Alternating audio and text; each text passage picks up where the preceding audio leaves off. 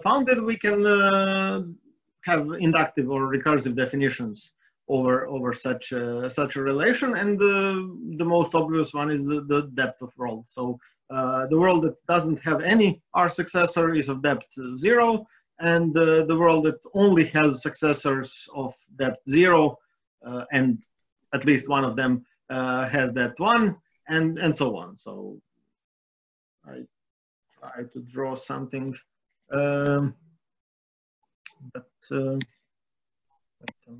my pen doesn't work.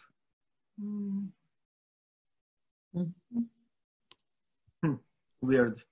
It has worked before. Maybe Zoom interferes with it somehow. It doesn't really matter. I will have nice pictures after. So the main thing here is that cannot skip ordinals. So if you have a depth that's greater than I don't know, omega, then you must have a R successor that has that exactly omega. Okay. And the corollary is that range is also an ordinal, and we call it depth of the frame. So if we have a frame with 3 worlds and they are of depths 0, 1, and 2, then we say that the depth of the whole frame is 3, of course. And we need to have the definition of model equivalence. Worlds are modally equivalent if the same model formulas are true on them. So if it is true on W, then it is true on V, and vice versa.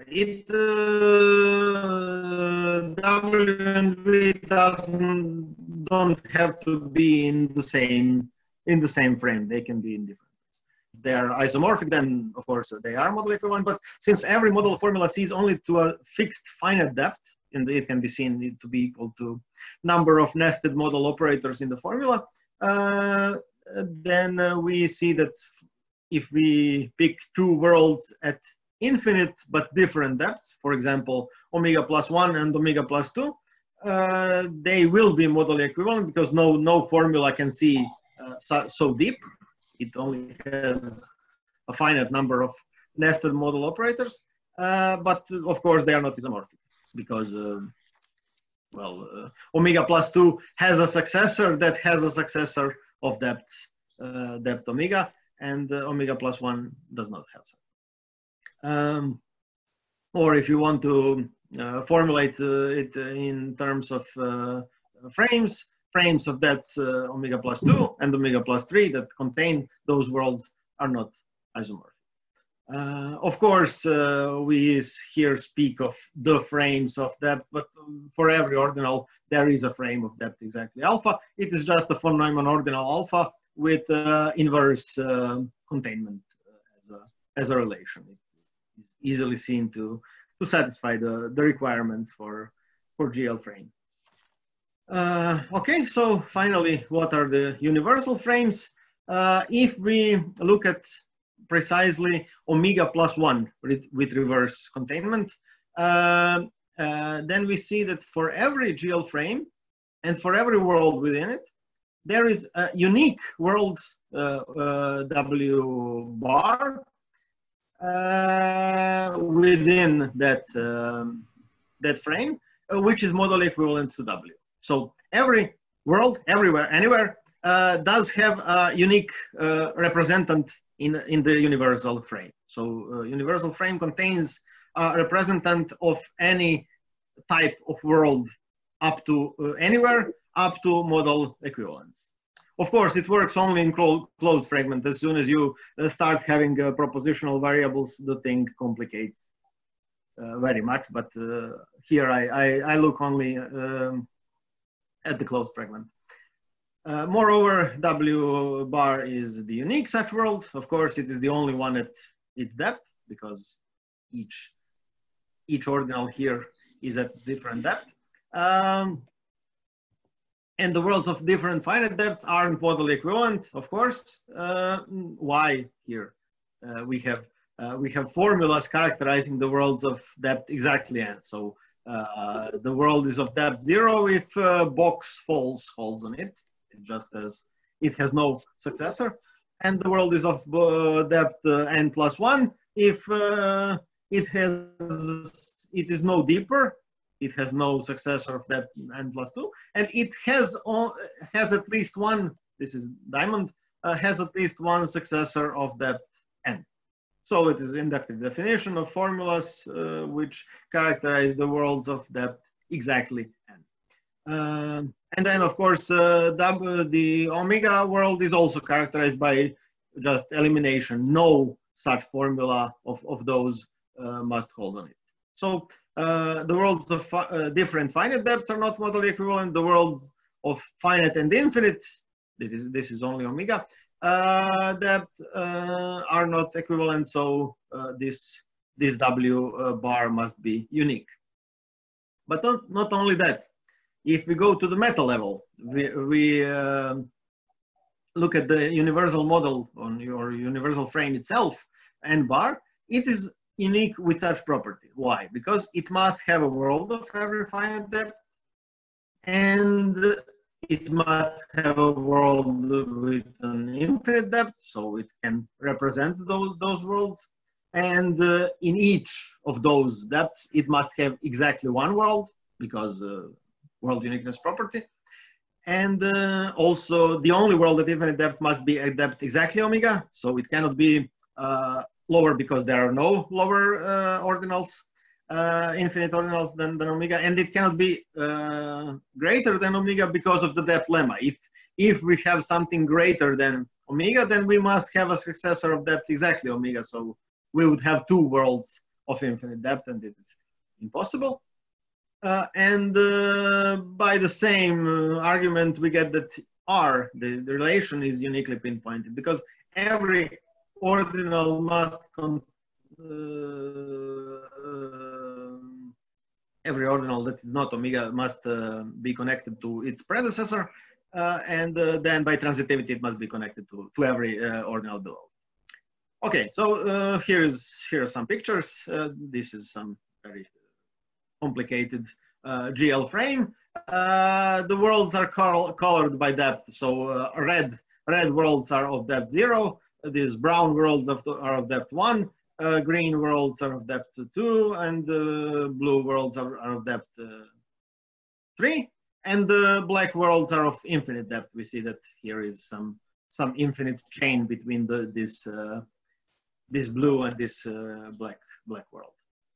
And here is the n bar, is the universal frame. So it has one red 0, one black ordinal 1, one green ordinal 2, one blue ordinal 3, and one black ordinal omega. So the correspondence is obvious, I guess. And of course, it is not a proof, but it's almost a proof. Here are some other models. We can have much deeper, for example, up to omega 4 or something uncountable, whatever. It doesn't really matter, because the model formulas cannot see the difference between all of those. It will just map all of those to omega. Or we can have some model which isn't even connected. So we can have two worlds, but those are even isomorphic, so they're surely modally equivalent, and each of them is modally equivalent to this 0. So it seems that universal property holds. Okay, so this is one half of my talk. The other half is for the interpretability logic. So GL nicely models probability in many reasonable theories, but and for example, it is the probability logic of PA, but also of ZF or of von Neumann-Bernays-Gödel theory of classes, and so on. But Visser has asked the question: what about comparing the theories with respect to relative strength, not absolute strength, what they can prove or cannot prove, but what theories or what extensions of theories are stronger than the others. it can be said which extension of some basic theory can interpret another. So over some basic theory T, we can interpret box phi as T proves phi, and we can interpret this binary model operator phi triangle psi as T plus phi interprets T plus psi. So it is just a bit more complicated, but this binary model operator gives rise to ternary relations, and the models are and the frames are much more complicated. Of course, contrary to GL, which is the probability logic of mostly any reasonable theory, IL is not an interpretability logic in itself of various theories, but its extensions are. For example, if we extend it by the principle of permanence, we get something called ILP, which is the interpretability logic of basic theory von Neumann-Bernays-Gödel. And if we extend it by something called Montagna principle, then we get ILM, and it is the interpretability logic of PL. And those principles are not really compatible. They're in some sense in different directions. Of course, there are many other rows in this table, but those two are just representative. So syntax is, as I said, only a bit more complicated. Instead of box phi, I have this binary model operator, and everything else is derived, even box itself. So box can be written as a special case of triangle. So of course it just says A is provable if not A interprets false. So if I add not A to a theory, then I can derive contradiction, of course. And diamond A, it is A is consistent, right? Not A is not provable. A is consistent means, well, it means exactly that. Okay. We define model depth by induction, but it is the usual definition. The axioms are not really relevant here, but here they are for the completeness. And it's nice to know that GL is a subtheory of IL. So K and 4 are not on the list, but they don't have to be, because K follows from J3 and the 4 follows from J4 and J5. Okay, if we generalize GL frames, we get something called Veltman frames, which are GL frames with a ternary relation or a family of binary relations as W for each W that is overall. It is a relation on the set of successors of W, extending R there. So if we have an R arrow, then we have also an arrow of SW. Okay, and of course, this is just a relation that says which formulas hold on which worlds, and those two are obvious. And the interpretation of this triangle means that F triangle G holds on W if for every V such that V is an R successor that validates the left-hand side, F. There is a U, which is an SW successor or neighbor of V that validates the right-hand side, G. So, of course, box and diamond have only one of those quantifiers. Box has for every, and diamond has there is. And this is a combination. This is a pi2 sentence. For every, there is such that. And the biggest surprise, because at least for me it was a surprise, I just tried to find the universal frame for IL. There is no such thing. There cannot be a universal frame for IL. Assume the contrary, that there is a frame such that for every frame and for every world within that frame, there is a unique world within this first frame, such that those are modally equivalent. So for every closed IL formula, it holds on W if and only if it holds on the representant in the universal frame. And how we will get a contradiction, we will carefully construct an M, so this one. We will carefully construct such M and the world within it, such that it cannot have a representant. We will see. First, we have to generalize characteristic formulas.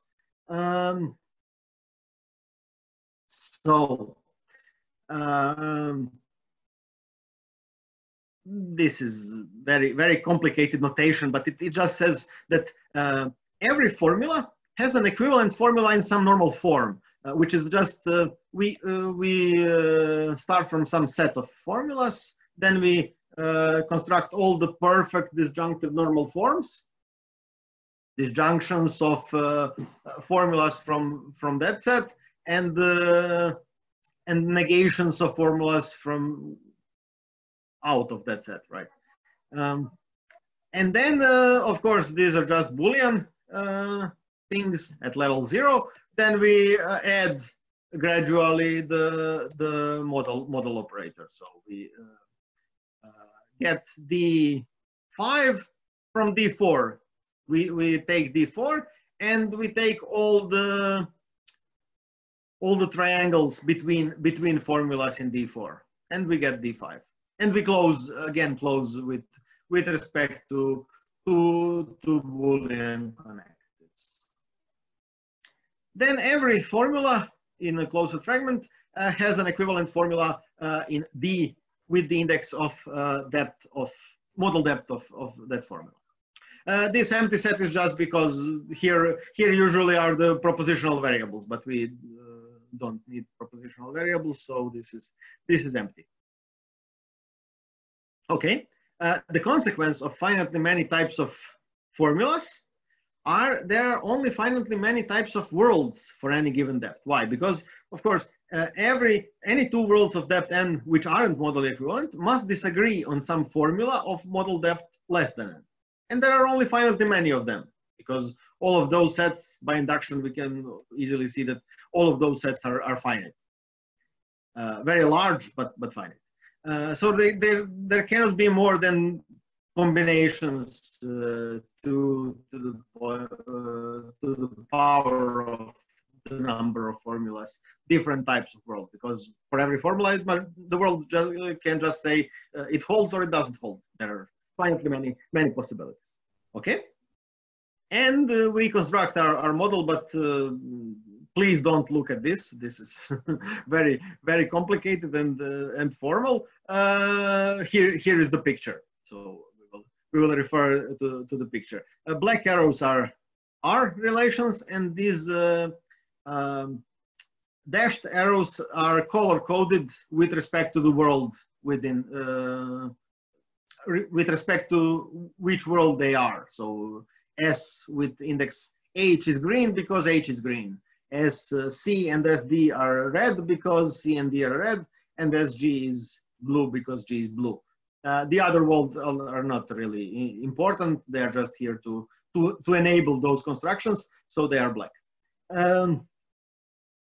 Okay, so this is Veltman model in the sense that all of those, well, here is very many edges, much more than on the picture, but many of those edges are forced by conditions on R and SW. So the picture gives only the non-mandatory errors. So the ones that are exactly the frames of the degrees of freedom, right? So this is the frame, and this is the supposed to be universal frame, which cannot exist. Why? Because we will see on the next slide, but just the idea of the argument, E and F are modally equivalent. So they must map on the same world in the universal model. E bar must be equal to F bar. But then that world must have a green arrow, H bar arrow, right? To some world which is somehow both D and G at the same time. And it cannot be. Those worlds just serve to have D and G be not modally equivalent. So it just cannot happen. Why? As now there is a bit of formalization, but just the slightly more formal idea.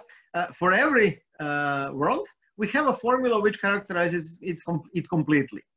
In GL, this was only its depth up to omega, but here we must be more careful. But still, it is a finite formula. It says you are a world which is modally equivalent to W if you are of the same depth of W. So we use those formulas from GL, and all the formulas within some set which just picks all the finitely many types of formulas of modal depth, which is the same as the depth of W, which hold on W are in the conjunction, and of those that do not hold on W, the negations are. So of course this is just a finite formula, and it precisely picks out just the world we need. Of course, it works for our worlds. There are 8 of them, A to H. But the whole characteristic formulas theory can be applied to any world in any frame, provided that it is of finite depth. So it doesn't work after the depth omega, of course, because there are infinitely many such formulas after the depth. But we will not need this here, because of course this is of depth 0, 1, 2, 3, 4. So the whole model is of depth 5.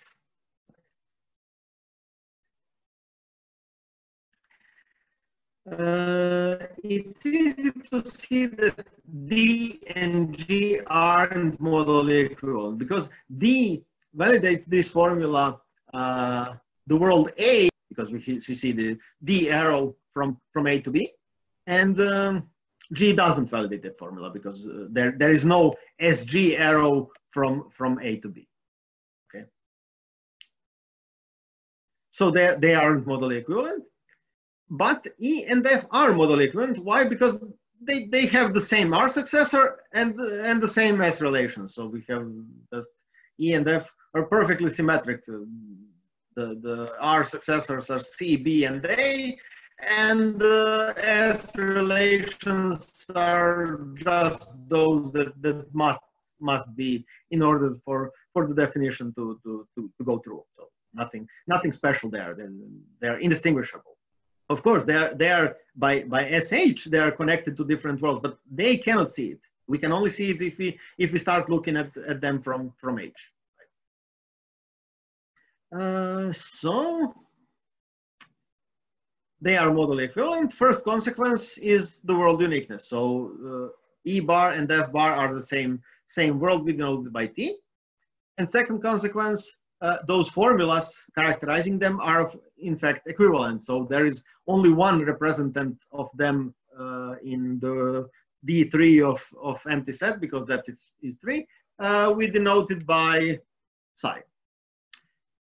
Psi holds, of course, on E and F, but doesn't hold on any other world, because the only ones that can be candidates are of the same depth, D and G, but those are not.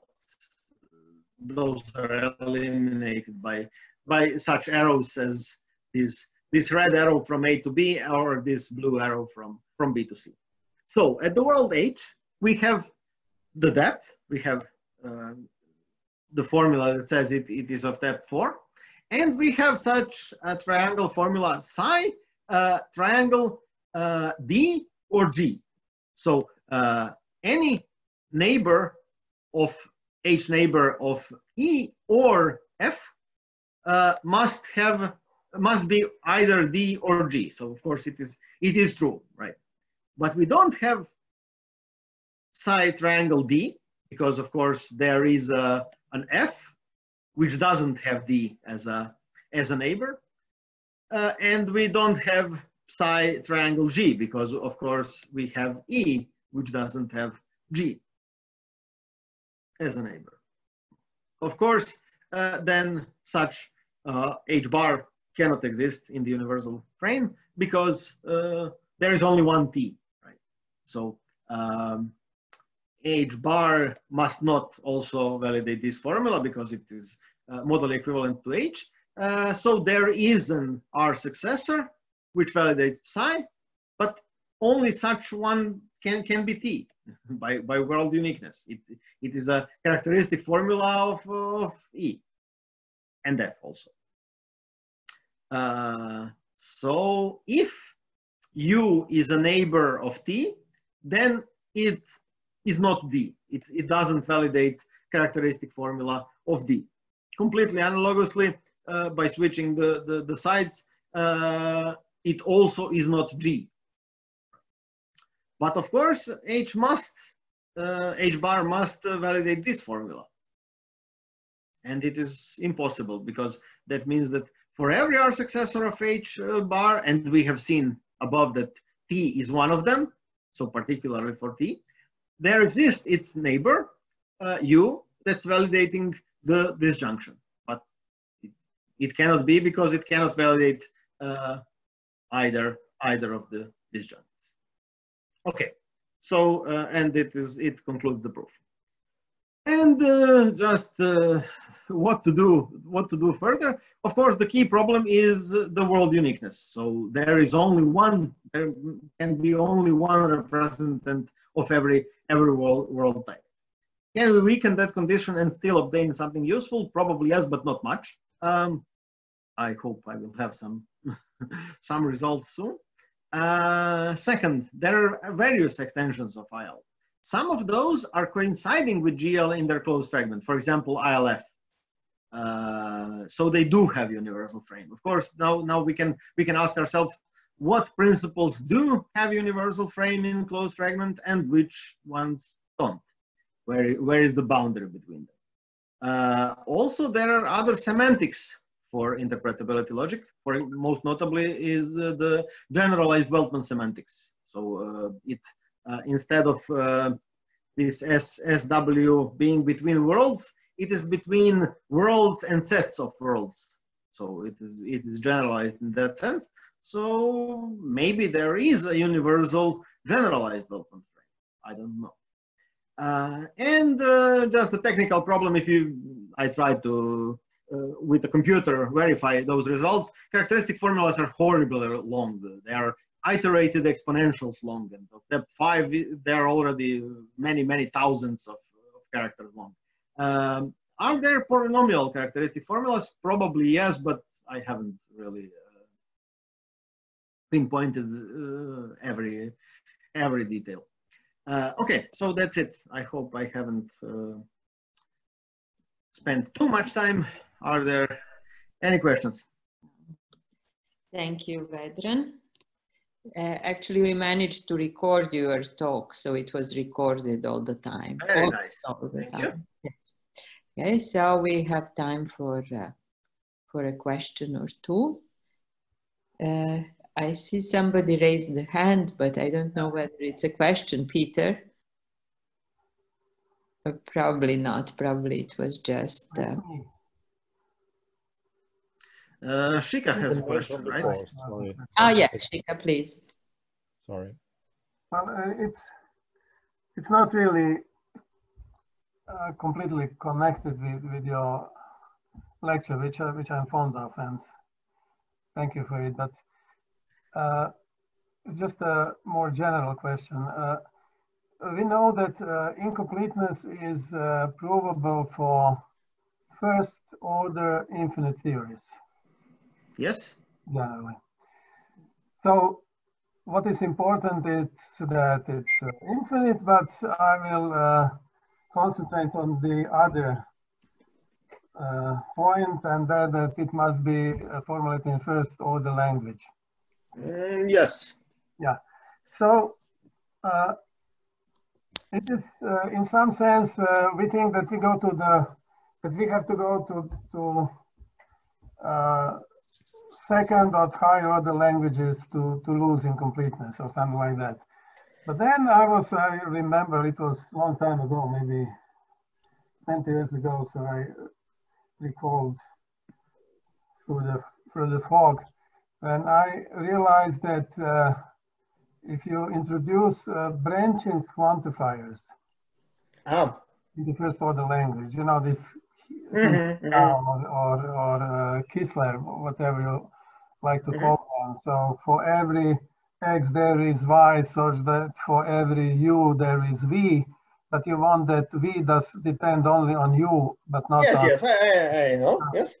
Then it's not possible to prove incompleteness for such languages. I think that it's very surprising. Yeah, Hintika was, he tried to make a big point of this, but I don't think that. I think it is very important point of him, but it doesn't took a lot of interest, I would say, in logical circles, at least not in mathematical logic. Well, at least to me, it is surprising because I up to now. Surprising. Well, but my question is, how does it reflect? Is there any possibility? How let me put it this way: what are the important parts that in GL or other probability logics is played by the fact that the theories we are dealing with are first order theories? And what would be the difference if we add this branching quantifier? So go, in a sense, it's also first order theory, I would say. It's not second order. Yes. So, could we see using this probability logics and this model theory, why is important that you have this sequentiality and that it's not allowed to have this branching? Well, intuition, of course, I know that. Yes, of course. First, let me say that why I consider this result very surprising, because I just thought that first order is just a midpoint which has two properties that are important. First, that it is expressive enough, and the second is that it is recursively axiomatizable. So if we look at these dependent quantifiers, of course, it is still expressive enough, and it is still recursively axiomatizable. More expressive. What? Yeah, it's more expressive. Well, of course, yes, yeah. but then either it has a non-recursive axiomatization, which is very weird, or there is some third property which is important. Besides recursive axiomatization and expressivity, which really makes Gödel's theorem pass.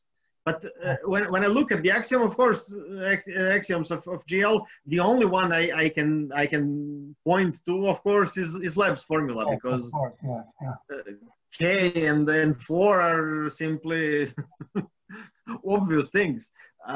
So probably Leb is something that really draws on some particular interplay between quantifiers, but I really can't. Yeah, it's because first order formulas are linear in a sense. You cannot. Yes, but them. Well, I don't know how to influence Leb theorem or. Yeah. Well, my point is, if you start to think about that, and I would like that you do that, then you can find this literature looking at Hintika's papers about that. I would like to know if you find any useful applications of probability logics to this problem. I will surely try. Yeah. Okay. Thank you.